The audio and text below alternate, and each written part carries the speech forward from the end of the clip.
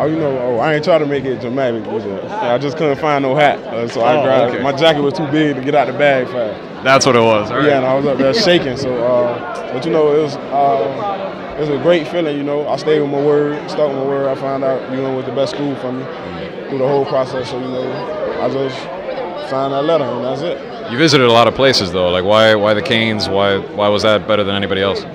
Because I've been in Miami my whole life, but Coral Gables is a different place, and Miami, if football go away, I know I'll still have my academics and music from a great school. So and that 4 year plan is not promised. So I hope a lot of athletes think about that. It's not promised to everybody. So I just thought about that a lot. Playing with Demetrius at UM, I mean, talk about that and just how far he's come, because I know his football background.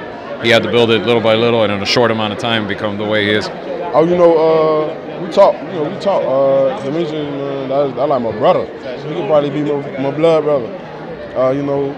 He started in the spring, a little quick season. Basketball. He had a lot of people watching him in basketball because he's great at basketball. But football, it was an easier way. And coaches made a promise to him, Coach Ice, and the promise came true, and he kept his promise. And you see where he signed at right now.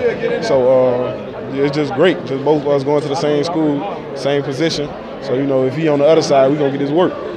How about when you see other guys, Nigel Texas Tech, Treon going to Florida, when you just look around the room, you see all your teammates that went through the journey with you. How proud does that make you feel? Oh, it made me proud because we started at 10th grade, and and they ain't immature, but we was young guys. We played a lot, and I finally see today we made the best decision for us, not what everybody was like, oh, go here, go there, and all this. So, there's a bunch of people in my head. Go to Florida State, they produce the best D-line. Go to Bama, you got a chance to win a natty or something. A lot of people was in our ear, but I see everybody on the stage pick the school that was best for them, best for their ability. Congratulations, Chad. Yes, sir. Happy for you.